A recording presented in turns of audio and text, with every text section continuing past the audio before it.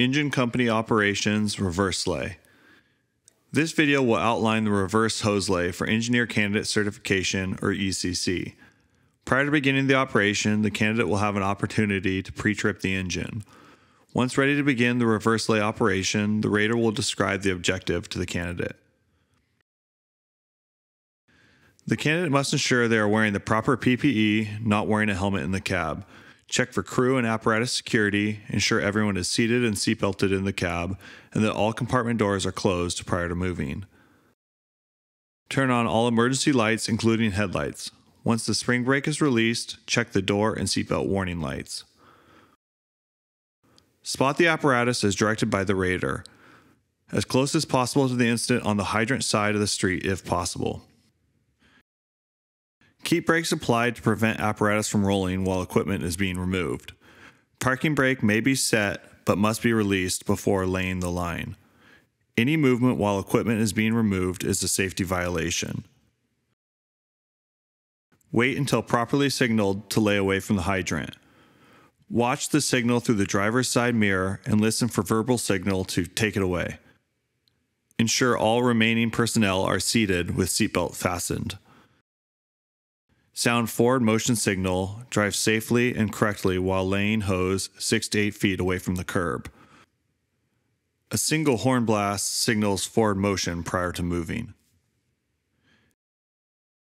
Drive safely and correctly while laying hose 6 to 8 feet away from the curb. Hose should be laid 6 to 8 feet from the curb on the side of the road that the hydrant is located. Cross hose over the incident or other side of the road only in front of the incident location. Spot apparatus at hydrant. Set both parking brake and front brake. Time starts. Place road transmission into neutral. This must be done before engaging the pump. Shift pump selector from road to pump. Look for pump engage indicator light to illuminate. Shift transmission from neutral to drive. Listen for audible indicators signifying that the pump is engaged. Check that both the pump engaged and OK to pump green indicator lights are on. This indicates ready to pump. Exit cab. Ensure to take helmet, portable radio, and other PPE. Ensure tank to pump valve is open. At the engineer's panel, check that the green light on the pump panel is on and ready to pump. Open radio door and turn volume up to an audible level. Place wheel blocks on left rear tires. Collapsible wheel blocks locked open in place prior to throttling up. Place forward and aft of wheel. Wheel blocks in complete alignment with tire and square to the tread. Do not supply water via apparatus water tank. Obtain hydrant spanner and appropriate length 4-inch suction hose to connect to hydrant. Make connection at apparatus. This will be your first connection. Make connection at hydrant. This is your second connection. Charge supply suction line. Bleed air from supply suction line. Close bleeder valve when air is removed. Open 4-inch intake slowly and completely. Green light will indicate valve is fully open. Close the tank to pump valve. Note the intake static pressure on the suction gauge.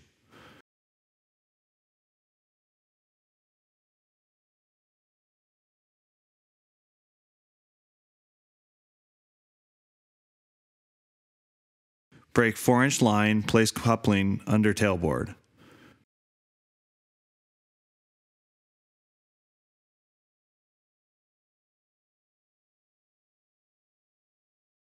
Make connections away from the apparatus pump panel and spanner tight. Pulling insufficient hose or pulling incorrect hose to reach pump discharge is an error. Do not pull hose from the incident scene to make up for any shortage to connect to the pump. Do not connect hose to incorrect pump discharge. Verbally and visually check for personnel readiness and signal for water. Return signal properly. Open the correct discharge valve slowly and completely. Deliver correct calculated pump pressure for hose lay. Pump pressure under or over 15 psi of correct pressure is unacceptable. Use the discharge gauge to determine the correct pressure reading because of possible differences between the main gauges and the discharge gauges. Confirm correct pressure and water flow with personnel on handline. Utilize radio, voice, or hand signals to verify pressure with personnel on the lines. Correctly set discharge pressure relief valve. Calculated pressure is below 150 psi. Adjust relief valve counterclockwise until pressure drops on the discharge gauge. An amber light comes on indicating the relief valve is open. Listen for bypassing water. Gradually turn the relief valve clockwise until the discharge gauge needle is steady at desired discharge pressure. An amber light goes off indicating the relief valve is closed and set. If the calculated pressure is above 150 psi, adjust the relief valve clockwise to raise pressure above calculated discharge pressure. Deliver correct pump pressure. Turn the relief valve counterclockwise until pressure drops to the discharge gauge and amber light comes on indicating the relief valve is open. Listen for bypassing water. Gradually turn the relief valve clockwise until the discharge gauge needle is steady at the desired discharge pressure and amber light goes off indicating the relief valve is closed and set. Open recirculation line for pump cooling. Note the residual pressure on the suction gauge. Determine number of like lines that can be delivered. Monitor water levels in tank and fill tank if necessary. This may be done visually or by indicator lights. Ensure the tank is full. Continue with operation after opening tank fill valve. Compensate by increasing throttle for an additional discharge, the tank fill being opened. Shut down when full and compensate by reducing throttle for a discharge, tank fill being shut down. Monitor all engineer panel gauges. Touch and verbalize each gauge, such as RPM, oil pressure, engine water temp, etc. Open the engine cooler valve to provide more engine cooling only if the engine overheats. Check pump for overheating. Visualize overheat indicator light. If cooling becomes necessary, open the tank fill to recirculate water in the pump and adjust pump pressure if necessary. In extended pumping operations, this is an ongoing check. High pump water temperature may lead to cavitation. Check pump for signs of cavitation. Listen for sounds like gravel circulating in the pump. When detected, reduce discharge flow by gating down, reduce engine RPM, prime the pump to remove accumulated air and steam. Close all doors and secure loose equipment. Remove all kinks from hose lines. Tighten leaking couplings. Visually check under apparatus for fluid leaks and other signs of failure. Notify rater that the evolution is complete by clearly calling time. Reverse hose lay shutdown procedures.